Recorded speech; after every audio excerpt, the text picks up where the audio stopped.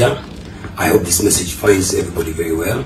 First and foremost, I want to thank you, my fans, friends, and the whole country, the whole continent for supporting Legend Gwanga Muje, the long-awaited concert that we enjoyed last weekend.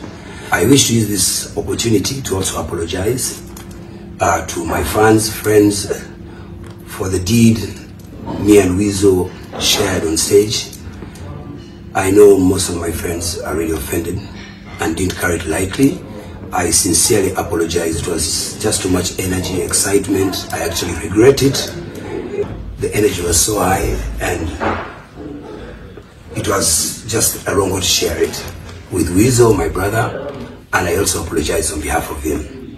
Thank you so much for accepting my apologies.